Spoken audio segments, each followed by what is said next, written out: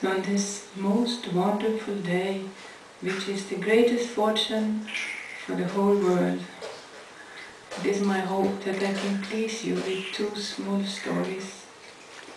The first one is actually a story about Radha and Krishna that I recently heard. It was a pastime where Srimati Radharani, she was out picking flowers for Krishna.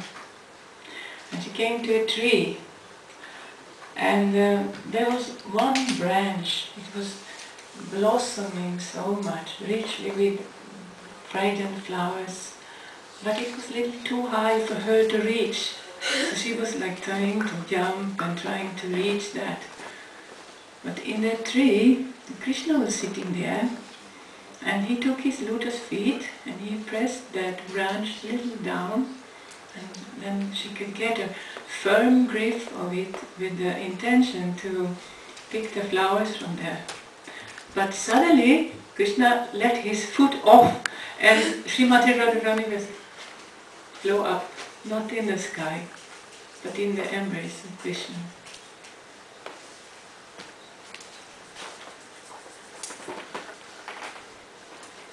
So that second story is that I want to share with you what happened to me once on returning from Mayapur a few years ago. I had spent some time in Kerala, and I was to change the flight from the domestic to international in Mumbai airport. That took a lot of time going by bus, but well, in the waiting hall I found a seat in a corner. I took the wonderful South Indian cuisine prasadam that my lovely god sisters in Trivandrum so neatly had packed for me. And then I prepared myself for the 5-6 hours which was left before my departure. I felt very good, although tired, but now I can chant undisturbed. No one or nothing to give attention to but the holy name.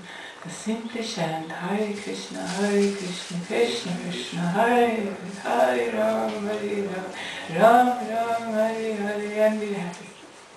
So I walked the waiting hall up and down, Hare Krishna, Hare Krishna. It was so nice, because of your mercy, because you have given me this. After a few hours I found it would be a good idea to look for my flight at the screen. So I looked, and my flight was not to be found there. So upon my request at the service counter, the lady looked at me and said, but they're just now embarking. I said, I feel a bit dizzy now actually. And then, suddenly, an airport servant appeared with a wheelchair, and he said, please sit down. And then there was a fast drive, passing by a lot of people at counters and checkpoints for tickets and passport and all these things. And suddenly, the wheelchair stopped in front of a double door. And then I saw the most handsome man I ever seen.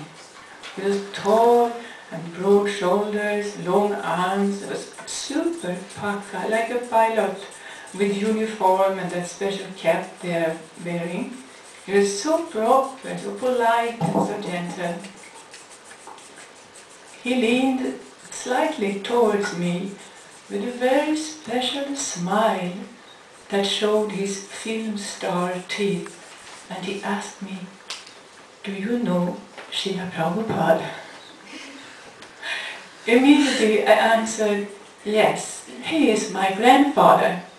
And at that moment the double door opened and the wheelchair moved forward to the visitation and further to the aircraft. Well, there I noticed that I was almost the first one entering. Yes, we never know what happens next.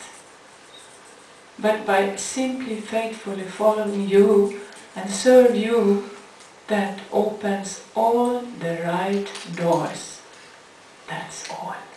Thank you, Srila Prabhupada, for everything that you have given, that you are giving, that you will give.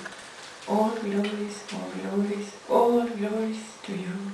Srila Prabhupada ki jai.